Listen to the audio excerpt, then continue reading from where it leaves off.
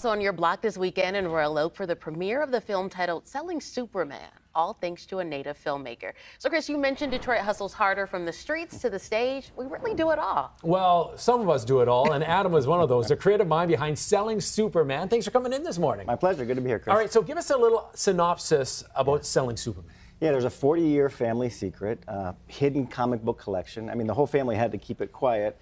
When they unravel it, there's a Superman in there worth probably $3 to $4 million and 300,000 comics, and it just unravels. It's unboxing a whole family portrait, a whole story. Yeah, you mentioned 300,000 comics. So right off the bat, people are like, oh, it's a documentary about comic books. But that's really only part of it, because there is a lot of family and tormented family aspects to this. Yeah, that's the hook that gets you in, and you want to see what happens with that. But it unravels. You meet the aunt, you meet the mom, the brother, and yeah, everyone's dealing with a little bit of the effects of a family trauma. And his father did have Asperger's and didn't show a lot of love and emotion, but you kind of get to see how that plays out and how it affects the family. So as a documentary filmmaker, what made you interested in telling this story? Yeah, at first, the idea of value, how could a comic book be worth $3 million, $4 million? That is amazing. Yeah, how'd that happen? And you know, the movies and all in the comic book industry.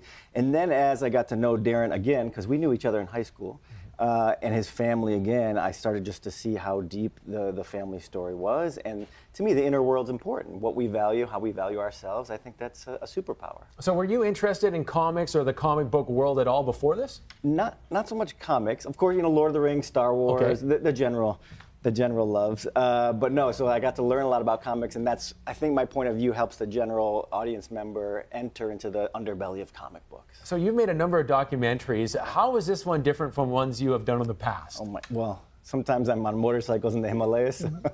Maybe not as adventurous, but there's always a pilgrimage, and we got to go through a pilgrimage with Darren. It wasn't the easiest thing to make, so yeah, different in being a personal story, a friend's story, and a family story. I was going to ask, because you had the personal connection to Darren, were there some times you had to really think about how you wanted to tell the story, or were you just like, okay, I'm going to let the story tell itself? Yeah, there's an element of that always. You know, the universe throws in little things. You'll see in episode 3 some things we didn't think would happen.